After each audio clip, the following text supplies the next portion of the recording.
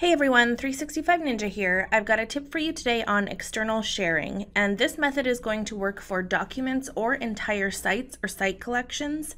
I'll just show you this method on a document though.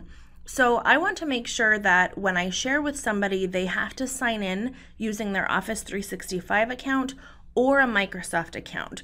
So I can share with somebody outside of my organization. It's not a coworker, not somebody whose email address is in the same domain as mine, but somebody who still has to sign in. And this gives me a little bit more control over sharing with a guest link or something like that.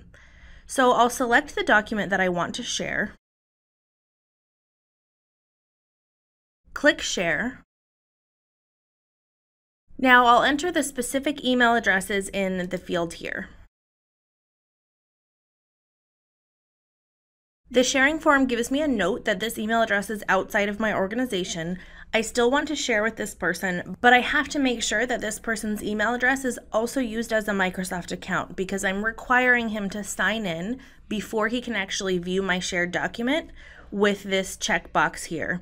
So as long as I have require sign in checked, he has to actually sign into Microsoft to view my document.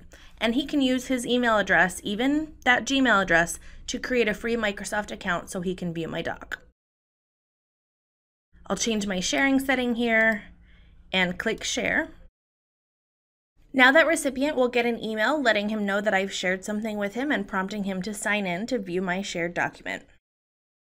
So I hope this tip helped with another sharing method that gives you a little bit more control over just a sharing link like I mentioned earlier. If you're looking for more Office 365 tips and tricks, please check out 365ninja.com.